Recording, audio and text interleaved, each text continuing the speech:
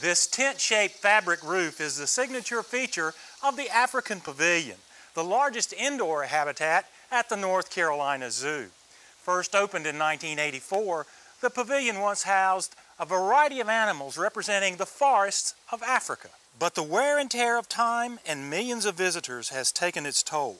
So while the zoo awaits funding to replace this iconic structure, most of the animals have been removed and the building has been used for tropical plant displays. Susan Reddick of the zoo's horticulture division tells us about an upcoming violet show. The pavilion was changed to a tropical plant walk because the holding areas for the animals were deemed below standards by the USDA.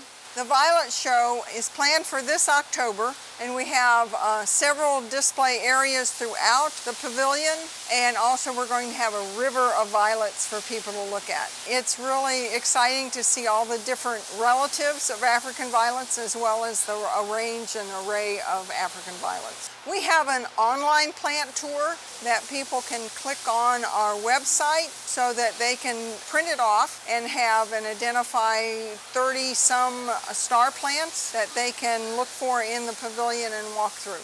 People come in here and they say, I'm really not a plant person, but this place is beautiful. And the people that do enjoy plants say, I wish I could live here, which is just thrilling for us. We're really, really pleased. While the zoo awaits funding to replace the African Pavilion, the staff has found a wonderful way to utilize the building.